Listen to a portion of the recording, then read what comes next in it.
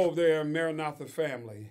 Pastor Nelson and I have some announcements we need to bring to your attention. Yes. Number one, Pastor Nelson, you and I heard, and most people heard, that the Johnson vaccine Yeah. is not safe to use at this present time. Mm-hmm. So we are proactive, and the company that's going to do these vaccinations for us also been proactive. So we're not going to be using those vaccinations. So what are we Right. going to be using? Instead of that, we're going to be using the Pfizer vaccination, and that one has been proven to be very effective so far. There hasn't been anyone being turned back. But give us some more information why the CDC have been making a pause on this type of vaccination. And I'm glad you said that. There are many people who are skeptical of taking these vaccines because they feel that these vaccines will make them sick or they're going to die or whatever. Believe me, folks, just a few people have really gotten very sick from these vaccines. That has not been wholesale. Matter of fact, even with the Johnson vaccine, because there were some concerns, very small, very minimal, they pulled it off the market, and they're going back to the drawing table with that. But believe me, what we're doing with these is really to help our community. That's right. Yeah. As you know, our community, the people, brown and black people, you know, and what have you, are the ones who have really been dying from this greatly. So we wanted to do this as an outreach to our community to let them know we care and that we want to do all we can to help them. That's right. That's why we went out to get this clinic to help us. That's correct. Yes. And you brought that up, which is good. And that is this clinic, folk, is doing this vaccination. That's right. This is not Maranatha doing it. What we're doing is facilitating and making our campus available to them. There is no lawsuit. We're not liable for anything. There is, as the people fill out a form to say that they will be responsible. This company is not us. So they will fill out whoever does these vaccinations will fill that form and let the public know, the clinic know that they have their permission to use they have their permission to use it and what have you. Now, the vaccine that we will use, there will be a double dose.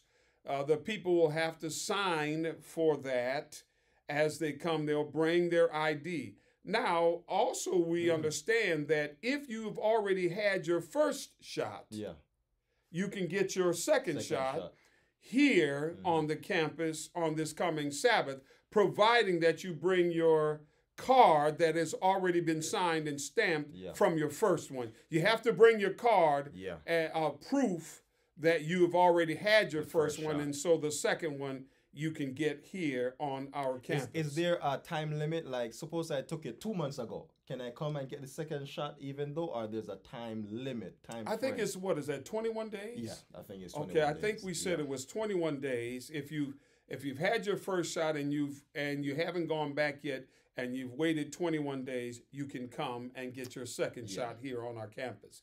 Folk, we want you to know that we have prayed about all of this and we feel God's goodness and God's going forward and trying to help our community and whatever. Listen, folk, this is not mandatory. Right. Yeah.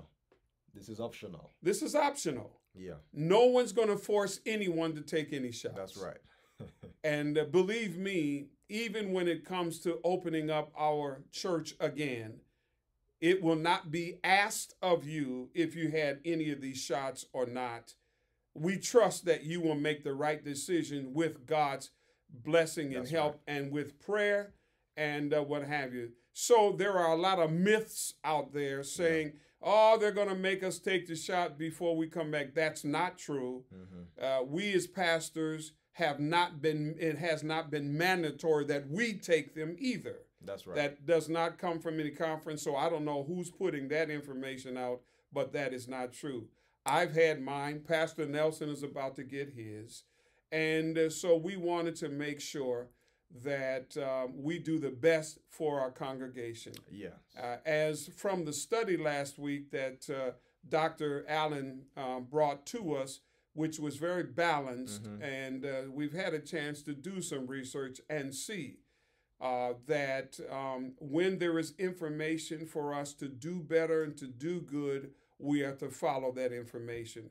That's the counsel given to us by the Word of God. And incidentally, I was listening to a piece from evangelicals who were far more skeptical of taking this vaccine than most religious organizations. And not to my surprise, but it was interesting to listen to this piece, because I like when the preacher said that the Bible should be our rule of governance, so that when we follow what the Bible says, then the Bible encourages us to make sure that if it is not something contrary to it, that we ought to go forward. And I said, wow. Now this group is saying that and encouraging their members to follow the science and to make sure that they do the right thing. We still believe in keeping our distances and wearing our face masks. That protocol we will practice here at Maranatha as best as we possibly can. With that said, then we're going to move on to the next one. What's happening? What's coming up this weekend, man? We have some exciting things for our church family. Us at Maranatha, we just love our community. We just love all of you guys. And so this Saturday, Pastor, we have the marriage ministry. They are on fire. They are having a date night. A date night coming up this Sunday. And it's going to be a fire. I'm making sure that my wife is here with me, and I'm making sure we're going to have a good time. And so we drove up in the parking lot, and what did you see out there? Oh, man. Hey, if you ever been to a stadium before, right at Maranatha, we have a stadium. Yes, sir. We have a stage. It is a beautiful stage out right now as we speak out on our campus. And it is getting ready for this coming Saturday night, date night. Matter of fact, I got excited. Night, the 18th? The Sunday night. I'm sorry, Sunday night. It's fine now. We don't want you to miss the date now. That's right. Matter of fact, I got excited. All about and wanted to put it a day ahead of time because it's so exciting. Get your parking spot. I said, oh boy, this is wonderful, wonderful, good news that's happening here on our campus. And as I said, our campus is coming alive. That's right. It's the COVID is still out there, but so is Jesus still here too. Yes, hallelujah. And so we want to do what we can to attract as many people as possible to be a part of this wonderful cause. I believe God will bless abundantly. On the 25th. The 25th, what's happening the 25th? We have a board meeting that is going to be taking place on the 25th. And right before that, at 10 a.m., we have our family meeting. Our family meeting will follow that. So we'll have the board meeting. That's first. Right, the family meeting. The board meeting will be at 10, and the family meeting will start at 12.